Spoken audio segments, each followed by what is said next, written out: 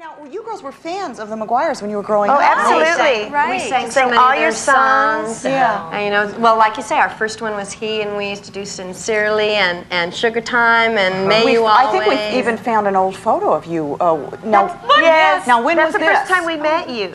We met That them was Dick Clark's show. You came to ABC. and you were doing some show, I don't know, and you came over next door and we took some pictures together. It was on the were Lawrence so Welk rehearsal. excited. Have you ever sung together? No. We haven't. Do you all have a favorite? Do you have a favorite song that you? Always? Can you remember that one? Can you remember that one, girls? Well, let me get up. That's about. I bet that's their key in the wrong position too. Because Phyllis always starts everything. Okay, yeah. No, not necessarily. She starts it and ends it. May you always walk in sunshine, slumber warm when night winds blow.